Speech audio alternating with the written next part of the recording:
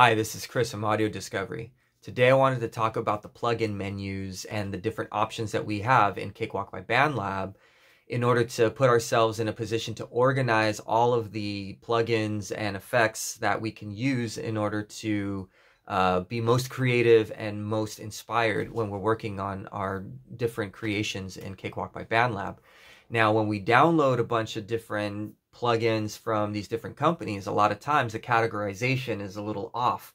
And so what I found was I was going through these different menus and I was being distracted by all these other plugins that I was like, oh, hey, I saw this stuff. No, I wanted to make sure that I was going through the plugin menus and actually tailoring them so that I use the least amount of clicks in order to get to my plugins and to get to my effects so that I can be most creative and most inspired instead of having to be distracted. So I wanted to share with you how I have been tailoring my workflow and my experiences so that I'm not being distracted and pulled away from what I'm actually trying to achieve. So I wanted to share with you, let's take a step to the screen and let's see what I've been doing. Okay, so here we are at the start screen. I wanted to talk about the templates that you start with. And essentially, like with the majority of the screens that I use, I start with basic because it gives me a template and a bus to the master. If you go and you start a new project without the template, then you have to build that in. So I typically just use the basic anyway. And the reason that it's important because you have a browser that's already set up over here that will give you the menu screen. So this is an important screen, although when I first started using Cakewalk, I actually discarded this and I would usually hide it, but it's actually a really useful tool, and we'll talk about this in a second. So there's a couple of different ways of being able to actually to alter your plugin menus. And so one is the easiest one to get to is plugin layouts here, and you manage layouts, and that will give you this plugin manager screen. And you can also do that through utilities and plugin manager, and that'll get you the same screen. Anyhow, so you have your plugin layout, right? And when I first started, this made sense a little bit. Like there are, let's get out of here. There are things in this layout that actually are pretty they're pretty logical. These all were in my EQ menu, right? And so if I downloaded the Sheps, this is in my EQ menu, and it makes sense. It's logical.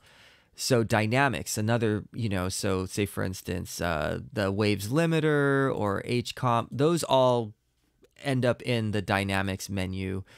But what happens is that a lot of times you end up with uncategorized plugins, and it's just a huge list.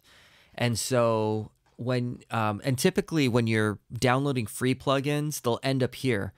And like say for instance, when I'm going through this menu and I'm looking at Axis, I'm like, wait, what did Axis do? I don't remember. It's not in the menu screens that are going to give me the context clue in order for me to know what Axis does. So if I'm going to pull an Axis, I'm like, oh, okay, so it gives me the imaging. I get mid-side. It gives me a compressor, and it shows me how loud everything is, right? You get to isolate the bands. You get to select certain bands in order for you to do some EQing. So it's a general, it's kind of a general effect, right? So in having this in uncategorized, I would potentially overlook this, right? Like say for instance, if we look at SoundSpot is kind of it does this a lot where you have these that are named a certain thing. So this is going to essentially give you some saturation depending on the frequency, right? So it's not something that you could just, you could probably put it in your distortion, but it's in your uncategorized, and it's hard to kind of get a sense of what that should be.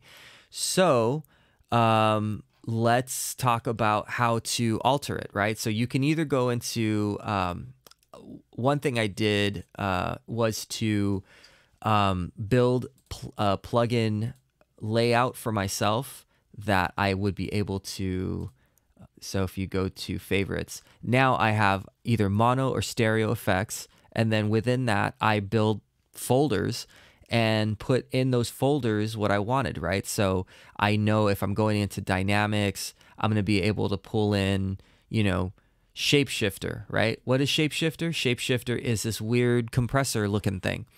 And shapeshifter does not sound like a dynamics processor, but it is. It's a dynamics processor, and it smashes the bejesus out of your material. So anyhow, same thing with, like, say for instance, I Heart New York. We know that, from context clues, that I know that this is going to be like a smashing, the devil lock from Sound Toys. It smashes your audio. So I put those context clues so that when I'm thinking about how I want to affect my my signal, I'm looking at, okay, I want a stereo, I want it mono, I want dynamics, I want either a compressor, I want something on my master bus, or I want to smash the crap out of something, right? So I left these out. Like Nova, I use all the time. And so I want something that is readily available to me. So I have Nova here, and then I also put it in my EQ because I use that all the time. Okay, the other thing is, so I have this menu that, this plugin thing that I built on my own. And let's talk about how I did that. So you would start with a new plugin layout, right? And then you go through and you add what you want. So you have a new folder. Let's say this is a compressor. We'll leave it. So let's put my API 2500 in there because I know that I'm going to use that as a compressor. Boom, done, right? So you can have plugin menu for as much as you want, right? So they're going to end up, when you go here, enter audio effects, you've got plugin layouts, and then you'll just have this long list of the different layouts that you created. So that's an option, right? Now, what I found interesting was I liked the categorization that started. And for the most part, that has persisted. So meaning that when I buy a plugin from a company that is, like they develop plugins professionally, typically they will categorize them in a way that would make sense. Like they'll, let's see, what did I do?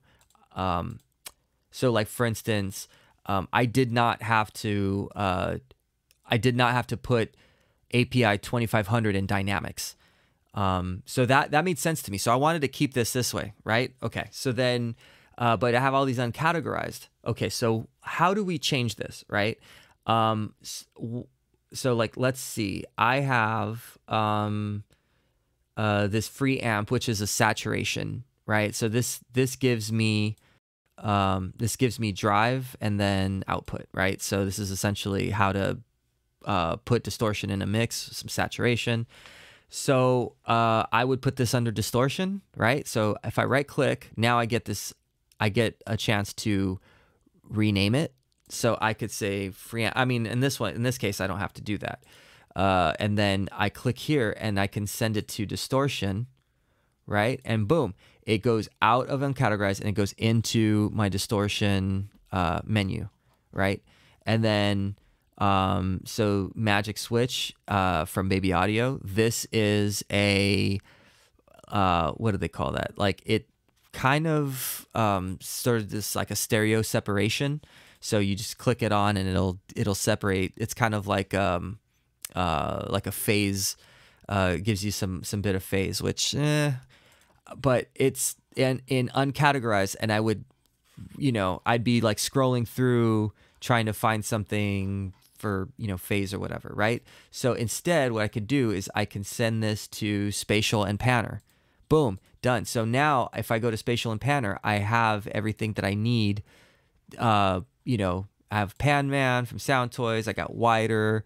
I've got the Imager. So everything is at my disposal, and I don't have to go through different plugin menus to find it, right? So Lindell channel strip, let's send that to channel strip. Boom, done, right? I mean, it makes so much easier. So when you go through, I could just sit here and go, oh, okay, let me go to channel strip. And now my Lindell channel strip is in there, right? Okay, so let's talk about something that's like EQ specific, right? So let me just send this to channel strip just so that they're both together. Okay, so if I have something that compresses and EQs and I want it in both, or sketch cassette, I want to put it in my tape. I made this tape category, but I also want to put in distortion. So I would add and I would put in distortion. Boom. So now I have it in distortion. So here's my sketch cassette, and then I have it in tape. Here's my sketch cassette. So you could put it in both, and then if you're looking for something that's going to distort and you're saying, oh, okay, I have sketch cassette, and then I also have sketch cassette. So I do this very modestly because I want to reach for one folder with everything in it so that I'm not, having to scroll through so much, right? Another thing that I found that I was unhappy with is the fact that, this menu screen does not roll out right. Like say for instance, I think it's Pro Tools, you'd have these different. You wouldn't have to scroll low or high. So here I'm clicking, but realistically, it would be nice if it was sort of on the side. So and my jog wheel or my mouse wheel doesn't work here, but it works on this, and this is why I like this one. So I would honestly go through and take all of the plugins that you've already done or that you've already downloaded that you already know and put them in this should be in Reverb. Boom, done. So now every time I go, I'm like, okay, cool, it's in Reverb. I got it. Thump. This is a bass. Yeah, so this is like a bass generator. So this should go in bass. Boom, done. And so now I know that anything that is bass specific is going to be in this, right? So Clipstar that's what that does. So that's in bass. Boom, done. So now what my goal is, I left a bunch of stuff in Uncategorized because I wanted to shoot this video, but my goal is to not have uncategorized plugins and only go through these menu options so that I can either scroll through this browser window here, or I can go to effects and add them here. So that was something that was a huge revelation for me. I'm really happy that I found it. I wanted to share it. So have at it. Go and be forth and be creative and be merry. All right, take care.